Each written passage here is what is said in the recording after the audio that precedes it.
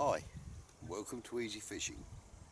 This is a follow-on video from the first one I did on YouTube called An Introduction to Whip Fishing, and using the kit that I showed in the video, namely an 8£50 3.5 metre whip that came with a rig, this float on it and a disgorger, and the bits I showed you I'm going to now show you how to catch fish with this kit. Dead simple, dead easy. So first of all, we'll run through, just for those who missed it, how to attach a whip to your rig. To start it off, what you do is you take the end of your rig, which has a loop tied into the end of it. You take your main line, make a small loop in it, and pass that loop through that loop at the top, so it looks like this. You then just take the loop you've just made, pass it over the tip of the whip and gently pull down, and it makes a lasso or a half hitch, whichever you care to call it. Slide it down till it's just behind the metal eye and gently pull tight, and there you have a really secure connection that won't come undone. Now, when this rig came, it came with this float on it, which has the weight written on the side of it, 0.25 of a gram, quarter of a gram. Now, I know that this won't be shotted up correctly, and so it has proved. What I did was, at home, I tested it out in a bucket of water, and originally it came with these 4 small number 10 shot on it, which incidentally I don't like, because if you pinch them on tight enough so they don't move, they tend to damage the line, even though this line is quite thick. So what I've done, I have added 3 number 10 stots. These are the stots I showed you that you need, made by Press Innovations. I've also changed the hook length to a size 20 silverfish match by Drennan. As you can see, I've got it tucked into the end of the plummet there. It's a small hook. Here we go. Now, the reason I'm using a small hook is because I'm using maggots as bait. Size 20, barbless, for kids and beginners. It saves a lot of heartache if they get stuck in your clothes. You don't end up cutting them out of your clothes or snapping your line.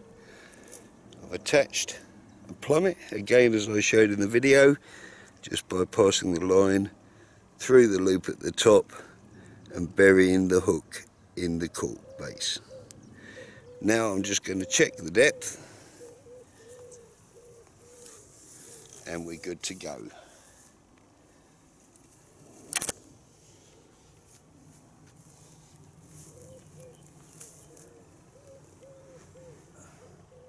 So, with your plummet attached to the end of your line, swing it out gently, just beyond where the tip of your whip is above the water.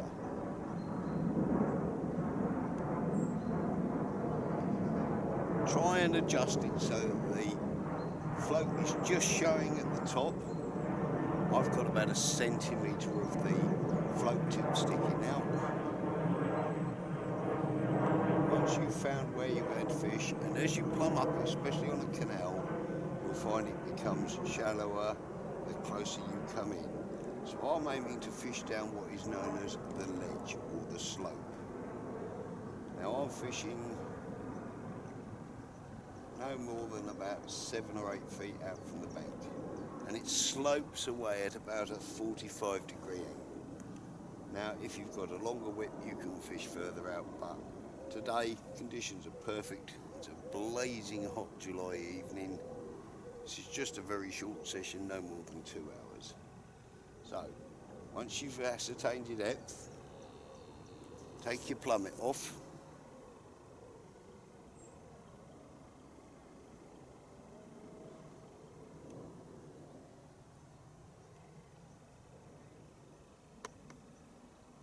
And some of you might have noticed on the base of my whip I have a rubber band.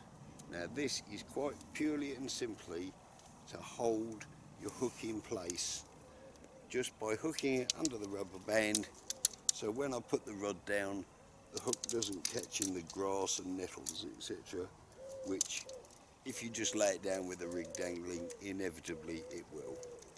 You can buy commercially made what are called hookups, but basically a bit of old pole elastic or a small rubber band will do fine and is cheap.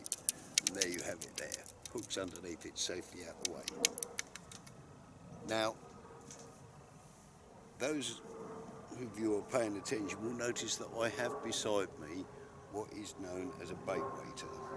Now, I didn't say about this in a video, but I suffer from a really bad back and I'm not very well, and if I bend over I tend to faint.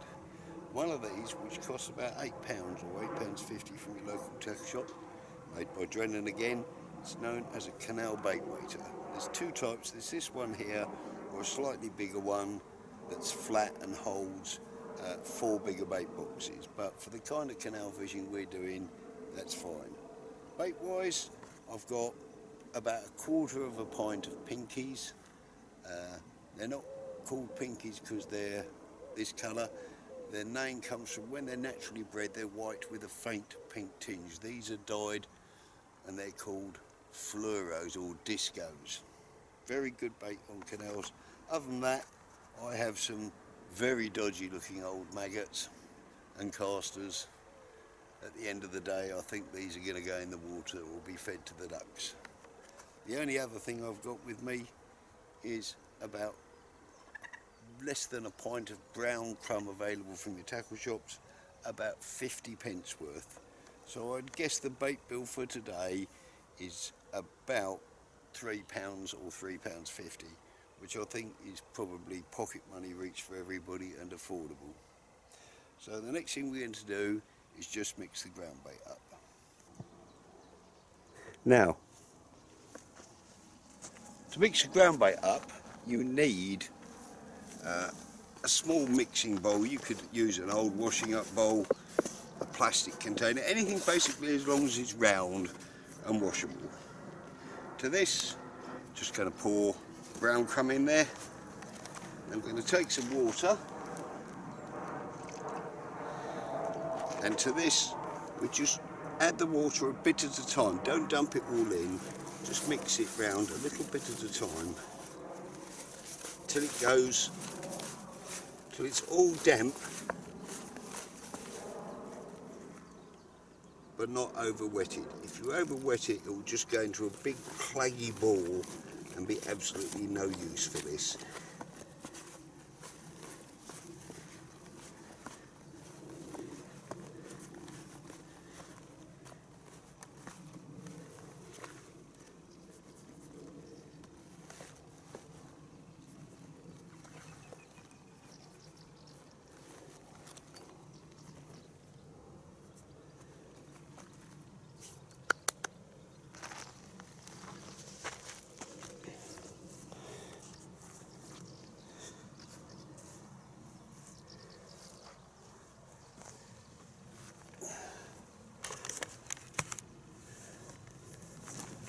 So here we have the ground bait mixed up in a bowl. It's just dampened enough so you can squeeze it into a ball, but it will crumble down. Just rub any lumps out between it with your hands, because the object of this is not to feed the fish, but to attract them. You can add samples of your hook bait to it if you wish. Once the wasps go away, that is. But there you have it, about 50p worth. I'm using this washable EVA, I think is what they're known as. But like I say, any round-sided container will do. A small washing up bowl, a small plastic container. You don't need a big thing, because for canal fishing, you're not mixing up large quantities of bait.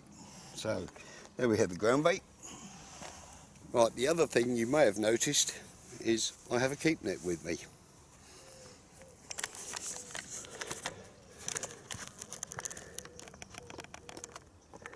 Just a small, cheap keep net, but it does the job.